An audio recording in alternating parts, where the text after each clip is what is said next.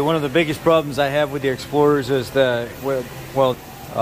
boxes unsnap here. You see, just with me pushing with my hand, they snap the one side back in, the other side, they come out so easy. What ends up happening is there's so much stress pulled on these wires here that pull on this panel, and you can see it'll actually start to move. It'll actually start to unsnap from the housing right here, and it'll pull this panel down and it'll kick it.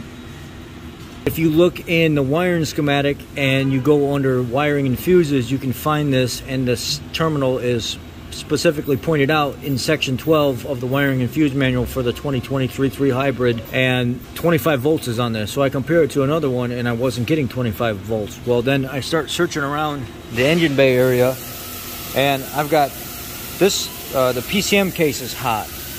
The AC connections is hot. It's hot all throughout this engine bay, and it's causing the charging system message to pop up on the dash. I kept referencing this several times, and all of a sudden I said, you know what, I'm just gonna go ahead and swap this out from another unit.